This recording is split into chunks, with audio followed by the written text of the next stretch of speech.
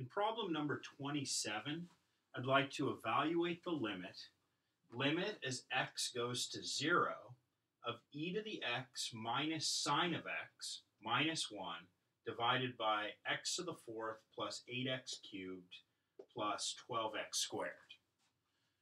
All right, so the very first thing I need to do if I'm evaluating a limit like this is say, okay, what kind of a form do I have if I plug in 0? Is it an indeterminate form? And if it is it one of the indeterminate forms that I can use L'Hopital's rule on? In other words, I'm really trying to figure out, is this thing kind of looking like a 0 over 0 or an infinity over an infinity? And if the answer is yes, great, use L'Hopital's rule. If the answer is no, well, then we can't. So let's check it out. So first thing I'm going to do is I'm just going to plug in 0 to the top and bottom and just see what the form is of this thing. Okay, so if I plug in 0, I get e to the 0, which is 1, minus sine of 0, which is 0, minus 1. So I get 1 minus 1, which is 0. Okay? On the bottom, if I plug in 0, I get 0 plus 0 plus 0, which is 0. So I do, in fact, get a form 0 over 0. So this is a problem where I can just go ahead and use L'Hopital's rule right now. So I can go ahead and take the derivative of the top and the derivative of the bottom of this thing. So let's go ahead and do it. So this is equal to the limit as x goes to 0 of, let's take the derivative of the top. So the derivative of the top is going to be the derivative of e to the x is e to the x. The derivative of negative sine of x is negative cosine of x. And the derivative of minus 1 is 0. So the top is done. Now let's take the derivative of the bottom. The derivative of x to the fourth is 4x cubed.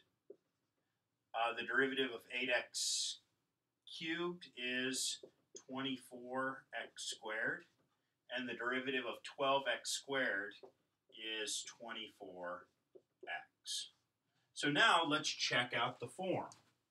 Are we done?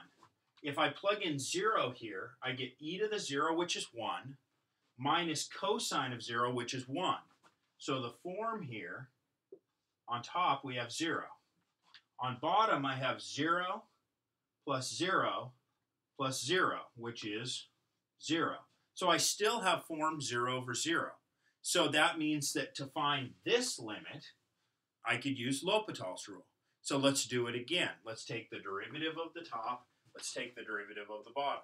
So I get the limit as x goes to 0 of the derivative of the top. The derivative of e to the x is e to the x.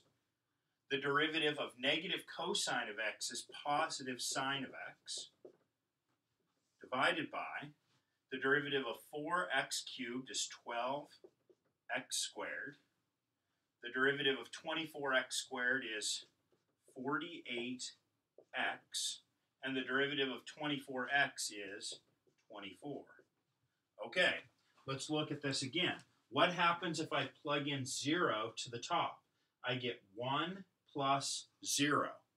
Well, 1 plus 0 is not 0. So that means I'm going to, and what about on the bottom? If I plug in 0, I get 0 plus 0 plus 24. Also not 0. So I can go ahead and take a limit at this point. I do not need to use L'Hopital's rule again. And if I plug things in at this point, which I am able to do, I get 1 plus 0 on top, 1 plus 0. And on the bottom, I get 0 plus 0 plus 24, or 24. So the answer to this problem is 1 over 24. And I'm done.